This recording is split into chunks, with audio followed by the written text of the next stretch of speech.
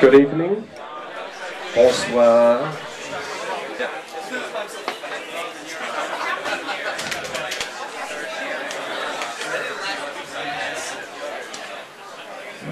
Hi everybody, welcome. Welcome to Web Wednesday. We have the tallest guest we've ever had. So to exaggerate the difference, he's going to sit on a really tall stool. And we also have at the back, don't look now, TVB Pearl. So make sure they get your best angle. There are some mirrors here if you want to do your makeup. All looking good? Excellent. So thank you all for coming. This is our 47th Web Wednesday. Come closer. I had coffee with Gerd earlier and he didn't spit on me once. So come closer. Please come closer. We're really nice. The closer you get, the less likely TVB is to find your ball patch. I'll definitely stand up. Nicolas. Hello, welcome. So come closer, be nice. Do come up to the front. Alright, I just want to say that tonight we have a very special guest, Gerd Leonhard. If you're on Twitter, his Twitter account is @GLeon, L-E-O-N, hard, right? You tell him later. So if you want to ask him a question, you're really, really shy. Do you have access to your... I do. And you're really, really shy. I'm going to come up and give you the microphone. Or you can do it on Twitter, but I prefer face-to-face. All right? And we have some rather beautiful women. Thank you, Jennifer, for coming. So let me just say, tonight, Gerd is here because of the people from Branded. Jasper here. Have any of you been to Music Matters? Yeah, 3, 4, 5. 5 of you, 6 of you. How many of those who put their hand up work for Branded? 3 of you, 2 of you. So Music Matters has grown. He's done a great job. And this year they have 2 days of an event called Digital Matters, which Jasper is going to say a few words about. Thank you, Napoleon. Hello, my name's Jasper. I run a company called Branded. We own Music Matters, which is in Singapore this year. Sorry if you're from the Hong Kong government. And we have this wonderful event called Digital Matters as well, 2 days before it. Plus, on top of that, this year we are hosting 40 bands from 18 countries, I think, in 7 different venues. So, if you're in Singapore at the end of May, we've got this kind of mini South by Southwest thing going down there. So, we're pretty excited about that. That's why I look so tired at the moment. We've been trying to work with Gerd for many years. I keep bumping into him at places like Midem and cool music conferences around the world. And our schedules have never met for Music Matters. So when he told me he was going to be in Hong Kong at the beginning of May, we got very excited. When we worked out it was the first Wednesday in May, we got even more excited because it meant that we could work with Napoleon. So thank you very much everyone for coming tonight. We're very happy to be co-presenting the tallest man in Hong Kong. And yeah, Digital Matters, Music Matters. Oh, by the way, Digital Matters is presented in association with Casbar, who are also in the front row today. And we'll see you in Singapore in May. Thank you very much. So, special offer if you're at Web Wednesday or if you go to my blog. Forget the W's, there's something wrong with my server. WebWednesday.asia. They're offering, was it 20% off? Something like that. 20% off, which is $300 off. And if you drop your card at the entrance, you will get, if you're lucky, the first prize, a ticket to Digital Matters, which is on the 24th and 25th of May. Unfortunately, you're going to have to fly there by yourself. Tickets are cheap, yeah, everybody wants to go to Singapore. Marina Bay. And Gerd has got his own book here, signed by the tallest man in Web Wednesday. Officially, the tallest man in Web Wednesday. So the second and third prize is a copy of his book. Now what's interesting about this book, he was telling us earlier, is it is printed where? Yeah? In Indonesia. In Indonesia. So it's actually downloaded off the web and printed in Indonesia. Any issues with your copyright on it? There is none. No copyright. Excellent. Microphone. So it's a free book, but he's going to give away a signed one, which is worth millions. And I have some Groupon things from the last Groupon interview we did for an art jam, but it only lasts 2 more days. So if you want to go an art jam in the next 2 days, come up to me. I've got loads of Groupon coupons. Be nice. And then finally, our next Web Wednesday is on the June 1st, and we have CNN Go, the manager of CNN Go here, Bikram. Don, are you here? Don Anderson. Are you here? He's not here. June the 1st. All right, let's get into it. So we're going to do it slightly differently today. We're actually going to do a presentation. Now, I'm very against presentations in nightclubs, but Gerd is tall and he scared me, so I gave in.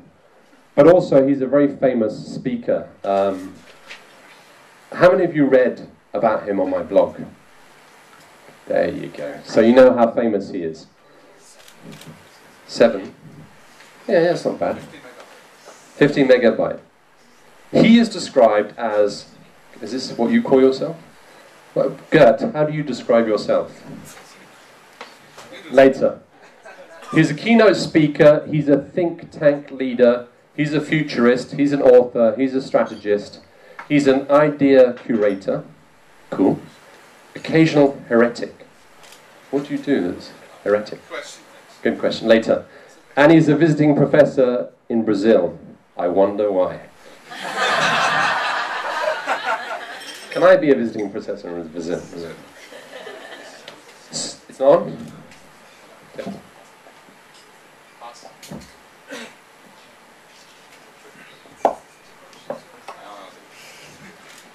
He's a futurist, but he doesn't know anything about the past, so he has no idea how to use a microphone. So basically, he's going to talk to us about the future of entertainment, and selling it. So I'm going to pass this over to you. So the way we're going to do this is Gerd is going to keep us stimulated for the next 30 to 40 minutes, and we'll take questions from the floor. All right? And I know a few of you have already got some questions. So let's get into it. I'm going to move this across to your presentation. Great. Okay. While you're moving this, I'll take over here from you. It's kind of strange here being on the stage and hitting the lamp, the lighting system here. Anyway, I used to be a musician, so I'm quite familiar with this looking down position. I live in Switzerland. But I started music in the States. I lived there for 17 years. I was an active musician, made 20 records, wrote a few books, as you can tell. The slides are here, but they're also over there on this better-looking screen. So you're welcome to twist your head back and forth, or use some sort of rear vision, to get this done. But the slides aren't important anyway. Is it sound okay, or sounds a little bit booming? Is it good? Okay, all right. All right. So, as I'm sitting in my own slide, so to speak, you can only see a fraction of it, but it doesn't matter. So, basically, this is what I do. Right? I work as a futurist. So, what that means is I look at trends the next 2, 3, 5 years. I run a company called the Futurist Agency, and we try to help companies reinvent, mostly the content business. So, films, television, music, broadcasting, software, apps, mobile, telecoms, marketing, and so on. Here's my Twitter name, G. Leonhard, and my company, the Futurist Agency. If you want to tweet, my device is on. It's a very bad network in here, but I'll keep monitoring so you can slander me on Twitter, or say something mean, or make weird photos. Okay, I'm going to get right into it. So tonight I want to talk about the future of entertainment on the internet. Of course, by far the most common question is, how do we actually make money on the internet or on the mobile or on social networks? Just yesterday I ran across this really interesting thing. I think this is from CNN actually, where I hijacked it. This is sort of our world, right? And you guys may be familiar. It's quite booming. Can we turn the sound a little bit less aggressively? Hello, anyone? Just carry on talking with Bod. Okay, it's a little bit on the heavy side here. So, anyway, we'll keep talking. So, Marshall McLuhan, who's the original sort of futurist, you may know Marshall McLuhan from the 70s, said, 1971, he said, the global village is not peace, harmony, and quiet. It's actually rather chaotic. And there's many conversations and things going on, and this is really sort of the global village that we live in today. Again, you can't really see it here, but China, and you can see it over there, yes. China is in a very interesting place. China has more internet users than the US. The speed is much slower, and the penetration, of course, is much slower as well. So where this is going, quite clearly, now the sound is really different. Is that good, or? Sounds much better. Okay, good. All right. Can you hear at the back? Cool. So this is from Pingdom. Now, clearly where this is going, like China in the next 2 or 3 years will probably double this number, triple the speed, and really increase the penetration. And then we're going to talk about the problems that we're having with downloading and people sharing content for free in parentheses, right? We're only at the tip of the iceberg. Right? And this is all going to be mobile, of course, mobile traffic. So all the concerns that we have today about monetizing content they look like little sand corns today. They will be very large in the future. Clearly, the future of content is not going to be invented in America or in Europe. It's going to be invented in the developing countries. Because that's where all of the expansion of the growth is in the next few years. I just came back from Indonesia, where I work with companies there, also the telecom company, to reinvent how people consume media, what they pay, how they have access to content, which I explain in a second. Right? So all of the really interesting stuff is no longer going to come from, over there in the corner, as far as that commerce is concerned, but from the developing countries. So, again, it's hard to see here. I should have probably just saved the slides, but mobile data in China is exploding.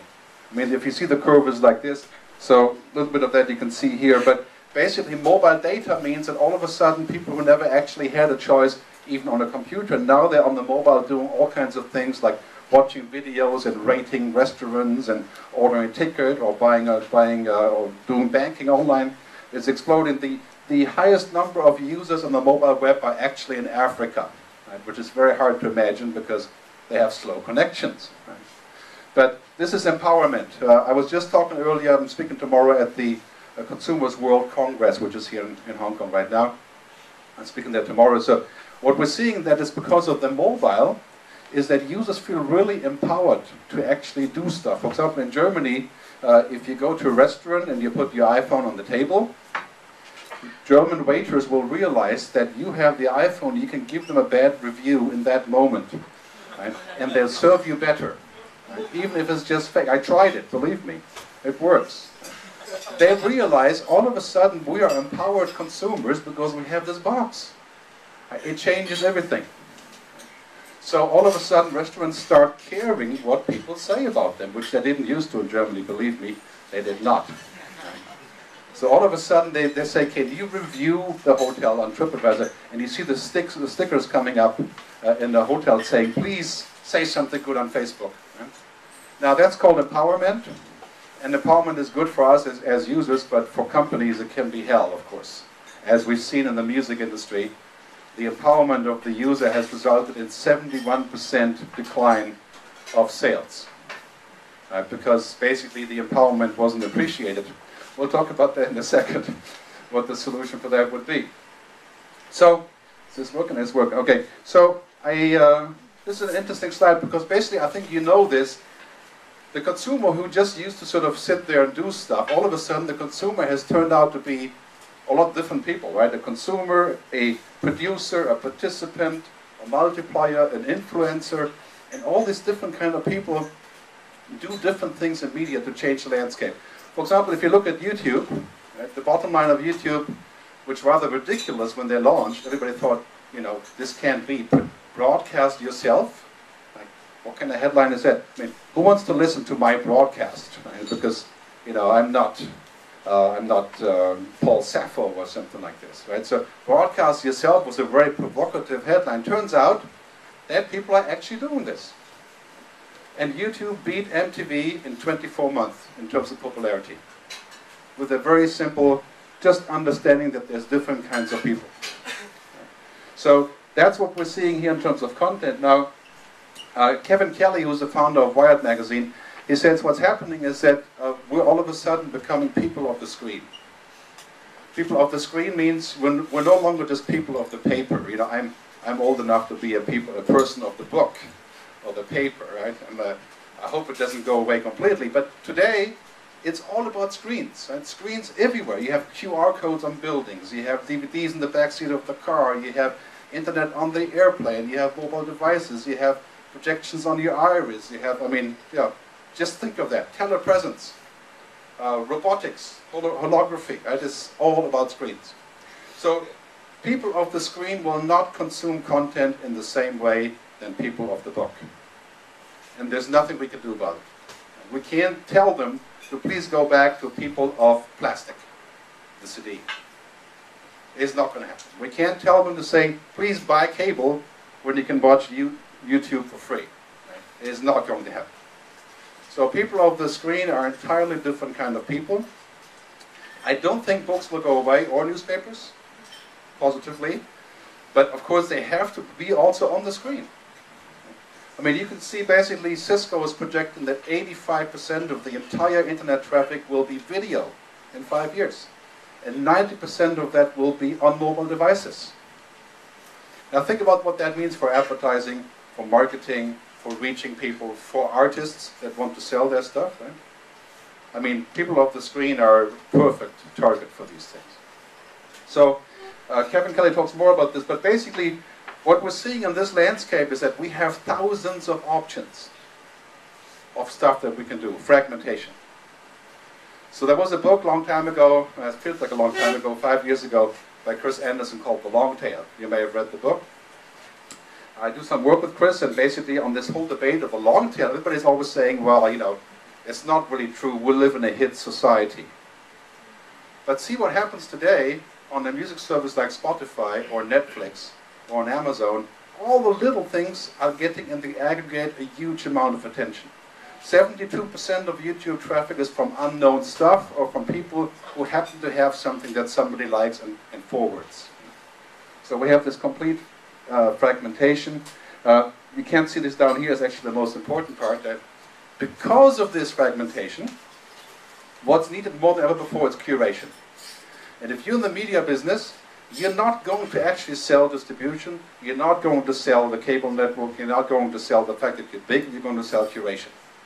Because basically when we have all these options, the most important part is that we have the right choice. If you think back about 5 years ago, you go to a party, 15-year-old kids or so, teenagers, they are at the party with big hard drives. 100,000 songs downloaded for free. I did not pay. That was a big accomplishment. Today, when you go to a party, there's no hard drives. It's playlists on YouTube. Right? And guess what the criteria for coolness is? Not how many songs you have, but which songs you bookmark. You know the coolest stuff, and therefore you're the coolest guy. It has nothing to do with distribution, but with curation. So in the media business, we're all moving in this direction. Curation, filtering, relevance, context, not just noise. Right? I mean, Twitter is the best example. Twitter is to 99.8% noise. And I don't mind it because I know how to curate. So you take an app like Flipboard, you guys know Flipboard on the iPad, or Instapaper, or Hootsuite, or whatever, you can filter stuff. That is the important part of it. So I think basically what we're seeing here in media is that the value is not going to be so much in just delivering stuff, but in selecting things that fits us in the fragmentation. And that's also, of course, the future of newspapers. Now, this is the television of the future. This television is us. It's like us television. Right? And guess who's the biggest television station in the world? Well, the two biggest. I'm here, so I should use both examples, right? QZone, QQ, and Facebook are the biggest countries in the world. QZone has 680 million users, I think, QQ. and Facebook has 650 million users. They are the biggest broadcasters in the world. And guess what they're broadcasting? Us. They're broadcasting us. Now Facebook will go public next year, and Ren will also go public, right? So what we're going to see from those companies is that they will license content to put into their us broadcasting. So it's going to be us plus all the stuff that used to be on cable. So you can expect next year Facebook will make music free, if not before that, because they have enough money to pay through advertising, to pay for free music. It will make lots of movies free. You can already watch Batman on Facebook if you want to spend 3 Facebook credits, right? So the biggest broadcasters of the world is us. And it's the social networks that we have built. Okay, that's a very big trend for media companies, right? And of course, you had various attempts in the past, like MySpace and so on, to take on and bring an insight, right? But when you kill the viral thing, you kill the company. Right? And this is a very difficult thing to do.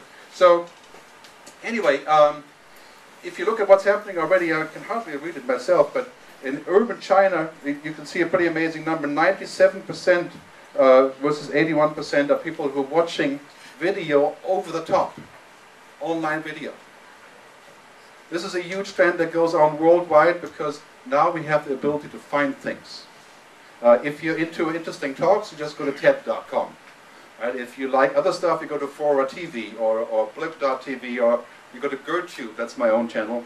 GerdTube is a joke, but you can get 200 hours of video on my channel, and guess what? I get 100,000 downloads. I don't know. Maybe my son is doing it. I don't know. But anyway, so you have this kind of phenomena happening pretty much across the world with the fragmentation of content, and here is hard to see again, is the China's social media landscape. I'm sure you're more familiar than I am with this, right? But social networks are broadcasters. If you think of this way, just give it 2 years, right? If you're in the cable business, you got to think about this. If you're in the telecom business, all these guys are going to start broadcasting mobisodes and mobile video and music and all that stuff. It's going to be a huge amount of explosion of network load, right, that you have to figure out how to monetize. So, very important in this context, I think in general, is this is a global trend, not just in media, is that all of a sudden it goes from me to we. Walt Disney, Universal Studios, Universal Music, Warner Music, MTV, they were about me.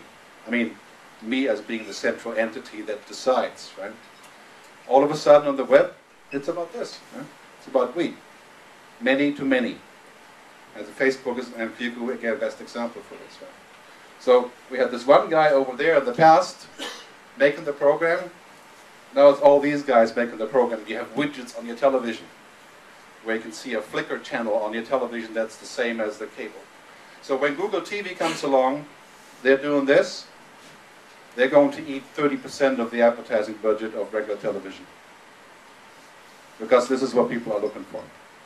So this whole idea of going from me to we to we and us, right, also means this, that selling units of content is going to be a system failure. The music industry is the best example.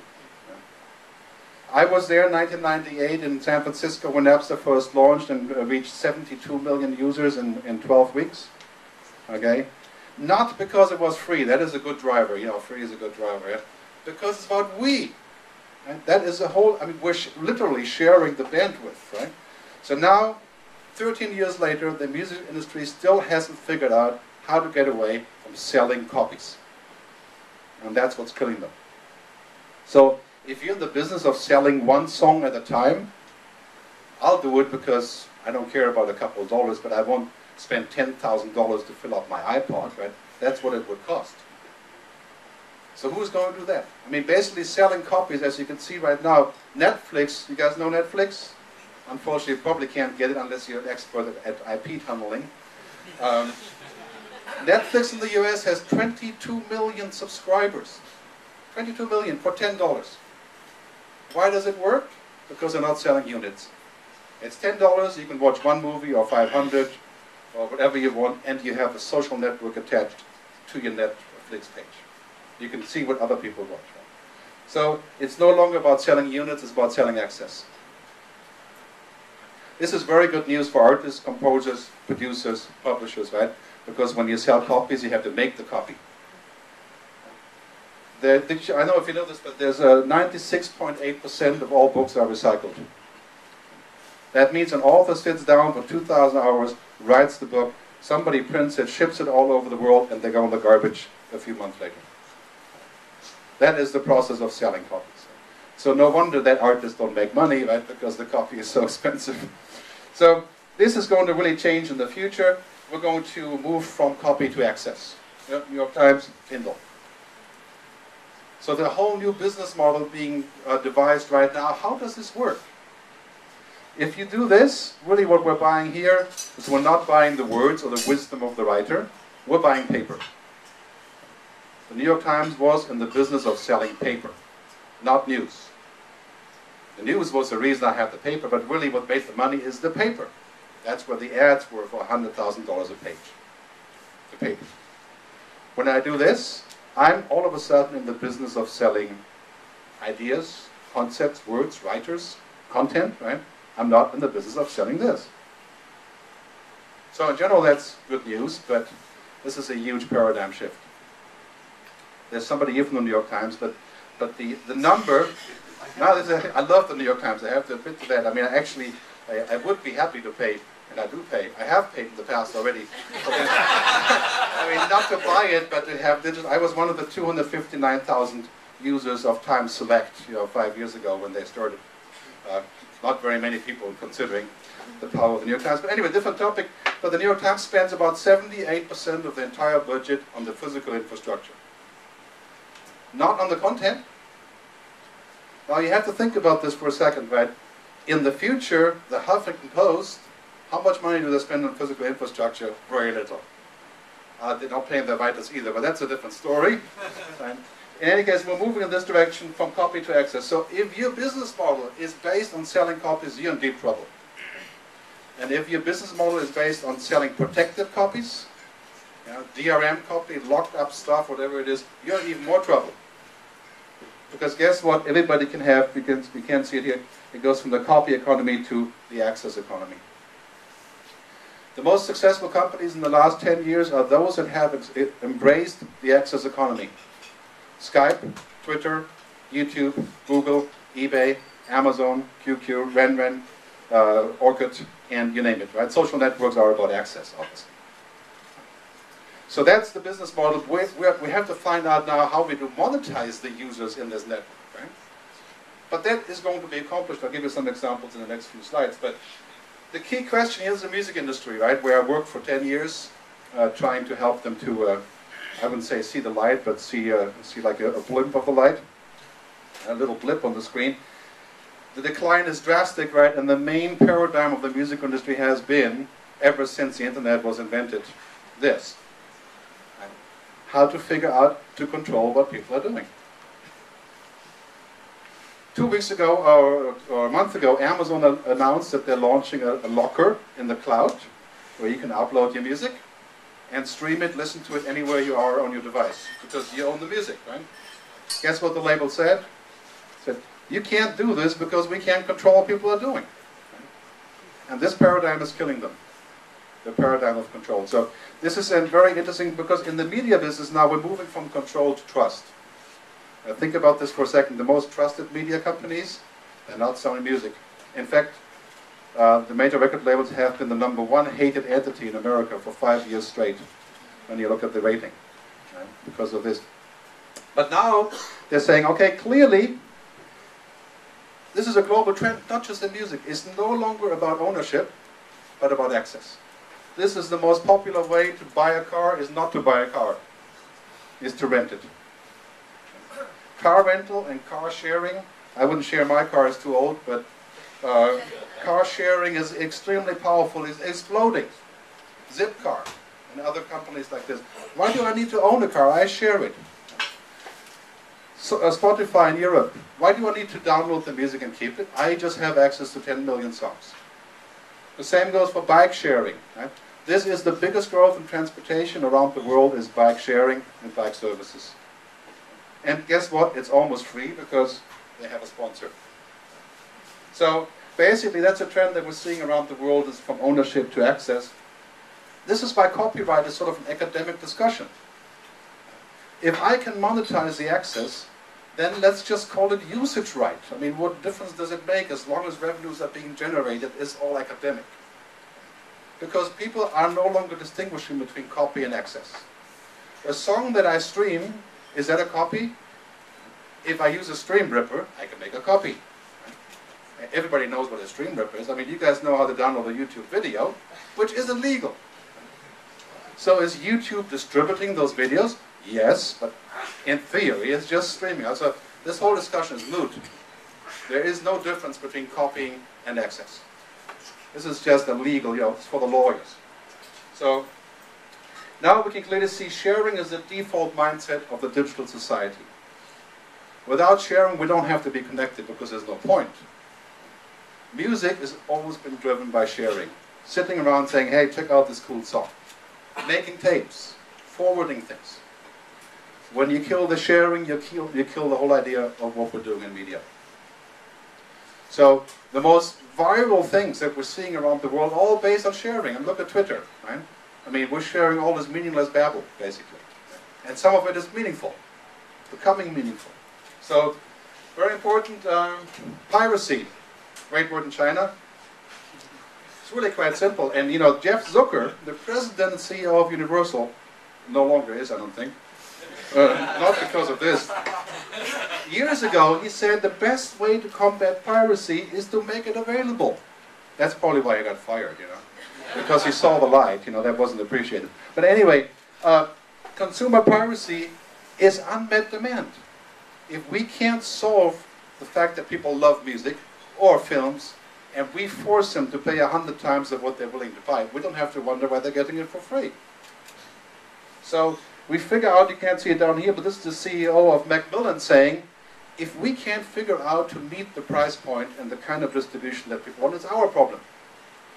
Because it's not that people are not willing to pay. I mean, look at what people are paying. You guys know Farmville and Cityville? Farmville last year, $360 million, right, in revenues for virtual tractors. $5.8 billion are spent on virtual products. You know, flowers and virtual flowers. You probably do these things all the time, like I do. And dating is content, $2 billion a year. LinkedIn, you guys know LinkedIn? $320 million a year. For what? That's content. People are spending money on content, so we have to figure out how to make it available in a way that everybody will buy. And that is, I think, that's the future. So in Europe, and of course around the world, we're debating laws that basically says if you don't follow the rules of XYZ corporation somewhere, then we will disconnect you and throw you off the internet, right? That's the punishment, right? So it's really quite simple. I mean, especially here in China, right? When you enforce control, when you should have trust and appreciation and engagement, you will die. Because what happens is that everybody finds a way around this, one way or the other. So it's basically like you throw a stick in the river, it's not going to stop the river from flowing. If you throw a tree in the river, it'll slow it down for a while. You can build a wall, but you can't stop the river. Right? So you have to figure out how to put a boat on the river. And that's what we're seeing on a worldwide level, is to figure out how to actually get this into place. Okay? This is my iPad. Not the iPad, just a piece of it, right? I went on a trip with my wife. I downloaded 30 movies for her because it was her birthday. And I figured, okay, if she gets bored with me, she can watch the movies. What happened, we're getting on the plane, I pull out the iPad, say, okay, here, watch Till Schweiger's newest movie, right? Turns out, 30 days, all expired. Right? All expired after 30 days. Right? So I'm the guy who bought a movie for $1, $2, $3 a piece, who gets nothing after 30 days. Right? So copy protection stops the buyer, right? Not the pirates, not the really evil. Right? It stops the buyer. So that is a process clearly that we're seeing around the world, and so we have this world now, right? All the cool stuff is forbidden. Right? All the stuff that we really want actually is not supposed to happen because it doesn't fit the business plan. We're living in a world to where the pre-internet rules won't work. We have to adapt them. And the really good companies like Google and others said they disrupt this model. You can wait another 3 to 6 months and Google will make music free and paid for the composers. Free to us, paid for them. It's not rocket science, it's something that I'm working on with other companies, but that's clearly the model that we're going to see. So, I'm going to jump ahead a little bit because we want to get to the discussion, right? They're all mesmerized. That's good. Okay, the scene from my book called Music 2.0, which you can download for free on the internet. Okay. We're going from this idea of the network, you know, the central entity, the network, to the networked. So if you're in the media business and you're a network, you got to get networked, which means you have to get down to where other people can actually do something with you. You have to create open rules, and we're going from this idea of copyright to the idea of usage right, which essentially is an extension. So just think back 100 years ago, if you can, 80 years ago, there was this invention called radio. When radio was invented, every single producer of music said, this is the devil's work, right? Because the radio makes music available for free. So they said, we'll never allow radio, because when people listen to radio, they don't go to the concert. They don't buy a piano. They become stupid and just listen to radio and don't pay. Have you heard this before? Now we have the internet where everybody's saying, you know, it's free, that's not good. But radio turned out to be the biggest driver of the music business ever. Ever. Because once people hear you on the radio, they get addicted and they want more. That's how we got to the CD business. So the same thing is going to happen on the internet. We need to figure out a way to incorporate this in the plans of how we monetize this. So, the celestial jukebox, right, the virtual jukebox that we talked about with Napster, which basically means all the content in the sky, that's here now. Right? We have this here now. It's actually partly legal even, including Spotify and Mog and Grooveshark and many other services in music, and Netflix, right? Why don't you guys have Netflix here? Answer the question. I can answer the question for you. It's because you never bought DVDs. That's your punishment for not having bought DVDs. You won't get Netflix. Why is it possible for Google to make a deal with the record labels in China to perform music on the browser? Right? Just type in any name. If you use top100.cn, top100.cn, you can play music for free on the browser. Right? Why is that possible? Because Google is sharing the revenues from advertising with the labels. Why don't we have this in Europe? Because we keep buying CDs. Right? I mean, the logic is flawless here. Right? Anyway, what's happening across the board is that all content will move into the cloud. Movies, films, television, books, education, money is content also. Money is content, but moves into the cloud. Medical records, all that stuff moves into the cloud and becomes completely fluid. And if you want to be in this business, this is like $1 trillion business, right? The telecom business is a $2.1 trillion business. And the content that goes in the cloud is a big slice of that in the future. So, the direction that we're heading here, it's like, this is a great example. Amazon, one of my favorite examples, right? They are really a disruptor. They came up with the Kindle and said, nobody has asked us for this, but we think you should have this, right? They made a market. They made a market. So now they're saying, Amazon's saying, a few months ago, I said, okay, how about if you find your Facebook friends and integrate them into Amazon and see what they have purchased and share your purchases, called social commerce. So now you have this interface where all your friends can see what you have purchased and so on. This has increased the sales of Amazon by over 10%. And it's an API, right? It's an afternoon job for an engineer. Okay. Yeah, all right, bottom line, yeah. It's simple, okay? So it's about enabling, not about preventing. It's also not about protection, it's about engagement. If you want to be in the media business, you have to engage, otherwise you're finished, because you cannot possibly even try to protect. I mean, we've seen this, it doesn't actually work. So I'll give you a final trend here, where we're entering the period, and you're extremely lucky to be part of this, of what I call telemedia. It's a complete convergence of telecommunications and media. All of the telecoms, Singtel and all the other telecoms in the so-called developing countries, they're all moving into the media business.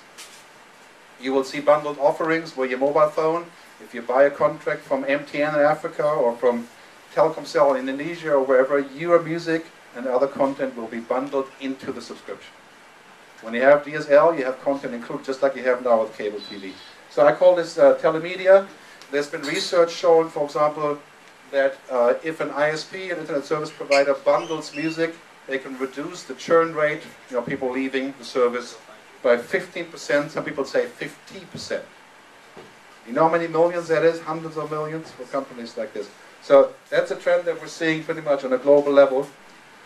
Another screenshot from Amazon. I have a US account, but I can't use it because it's walled off here, right? But a few weeks ago, Amazon sent an email saying, you know what, we're going to start doing movie distribution, and because you're a nice guy, there's 5,000 movies for free streaming on Amazon.com. Just go log in, pick any here. See? 0. Price point, 0. Amazon gave 5,000 free movies for free streaming to all of the customers who have a premium account, which means free shipping. $70 a year or something. But you spend the shipping anyway. Right? So this is what I call a smart move, and also an extremely viral move, because now we're all saying, this is pretty interesting. What if I can give you $50 and get more movies? So it's about engagement, about disruption. That's what we're seeing here. Rather convoluted slide, which I will probably recover quickly because of that. So the future is what we call interdependence, which means that if you're a record label or a content owner, you cannot make money without the other guys. We're out of the period of Disney and Universal Studios where you can control the ecosystem. It's almost impossible now. Now we're in a system to where you're going to say, okay, I need to get some advertisers, I need device makers, I need the social networks, which are broadcasters, and I need telcos and operators, right? This is the idea of saying, creating a new ecosystem. And this will be created not in the developed countries. So you're right at the point to where you can contribute to this right here. I'll skip this. This is also not new, but I think that you'll understand what this means. Basically, the idea of bundling and upselling. The most successful media business in the last decade has been games. And why have games been so great? Because they give us stuff for free, we get hooked, we buy more. Simple thing, right? You download a game from the internet, Farmville is free, right? You play the game, you say, oh, I need to have a bigger carrot, right? $1. Right? World of Warcraft, I need a bigger shield, or whatever it is. Right? Billions of dollars being made with the same principle, which is called freemium. Starting free and upselling. If you can figure this out for your newspaper, or for your film company, or for television, that's the key. If you reverse this and you say it's $10 to look at me, you'll have 2 people doing it.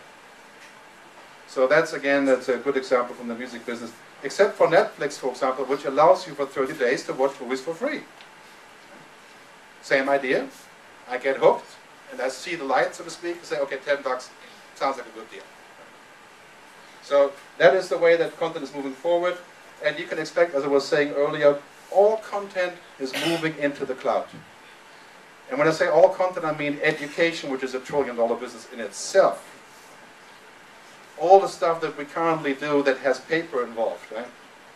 This is very good for everyone involved, except for distributors of stuff.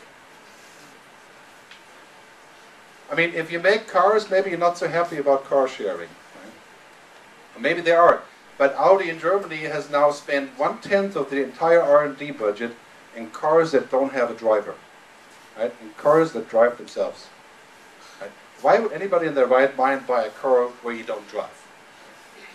Well, the future clearly is that people are going to be in cars that drive themselves. That's a fact. So even it sounds like an antidote to the current business, that is the future. So moving into the cloud, that's clearly going to happen. If you see Amazon, Safari, books, and so on, and of course Spotify and others, which leads me to a very important point, also a very sticky point. Not from me. This is from a guy from, forgot his name, in 2006 from the American Advertising Association, who said data is the new oil in 2006. Okay. What does this mean? Well, we're always connecting, doing stuff on the network now. We're saying where we are, we're giving things a like, we're forwarding emails, we're tagging things, we're commenting, right? So we're creating, every day the amount of data is increasing. Right? Today in 1 month we generate more data than the entire 10 years of the internet 5 years ago. So it's just exploding. So all this data is worth gold, because when you have this data, you can talk to us in a more meaningful way. You can advertise to us, which is in the $560 billion budget. You can use that data to do all kinds of things. So that's what's going to drive also the content business in the future, because data is the new oil. Which brings me to this very important point. This is a mock-up of a Facebook page and the Facebook options here. We're living now in a world where it's essentially a default of what I call publicity. I've taken this from Jeff Jarvis. It's no longer privacy, it's publicity, right? So if you do anything, if you're an artist, if you're a businessman, whoever you are, if you do stuff, you're by default public. Because the publicity involves that people find out about you, which is what you want when you do anything, unless you're a hermit. So now we have the standard of saying that basically all of us in this room are by default public. I mean, we make photos, we Twitter, you're here, you know, in London you get photographed 450 times a day on average, when you just walk around in London, right? So our default has moved from private to public. Now, this is a really serious thing, because we may not actually like this idea very much. We may have to do something to become private again. So on the subject of privacy, I would just say one thing, and this is very important for media, is that we now have to actually do the reverse. We have to become private, or make it private, because we're by default public, right? It's a reverse. Depends on what you like. So I think this is a very important point as far as the future of data is concerned. I think we're also going to start selling our data. Do we have any Gmail users here, right? Gmail users, you guys? Yeah, of course, everyone uses Gmail, pretty much, right? What is Gmail doing is reading your email. Gmail reads your email and says, I'm going to Hong Kong, I do some music stuff, it says, okay, and pretty soon I have this pitch for a concert where Gmail knows that I'm going to be interested. And they make a boatload of money that way. They read my email, right? So I've made a deal with the devil, not Google, I mean. Sorry, I don't mean to equate the two here actually, but I've made a deal that says, I'm giving you access to my private stuff so you can give me free email. That's the deal. I'm giving you data, and that's going to be very extreme in the future. We're going to start saying, you know what, if I log into Facebook in this mall, right, I'm going to expect some free movies. Because Facebook will turn around and send me a coupon from the Gap to where Facebook makes $5 if I buy a pair of jeans. So we're going to start bartering our data information. This will be a key driver of the content economy, because that data is worth trillions of dollars. So this answers the question of how content gets paid in the future. It will be data that pays for it. Data that drives advertising and marketing. Okay, I'm really going to get to the end now. We already talked about Netflix. Okay, on the topic of free, I get this question literally every 2 seconds. People saying, you know, if it's free, how do I make money? Well, it's really quite simple. You make it free if it has to be free. If you can take money, you take money.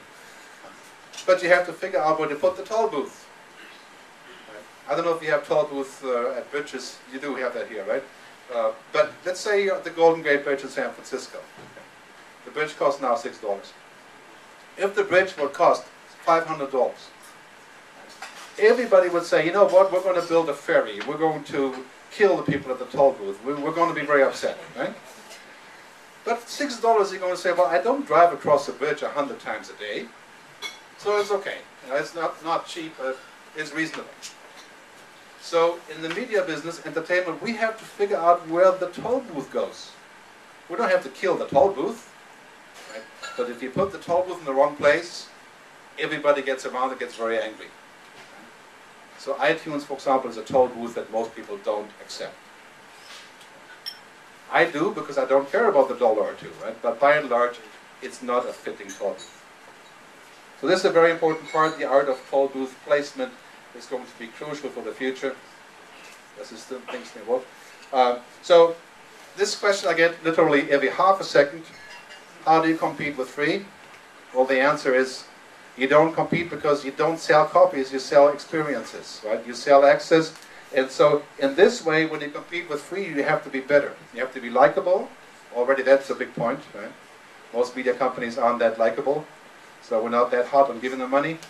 Better service, better interface, socially connected, fair pricing, and so on, right? All of this creates a bundle of where we feel like we want to pay. Now think about this for a second. What was the last time you felt like you wanted to pay, like you're dying to pay? Right? The premium example where we're dying to pay is Apple.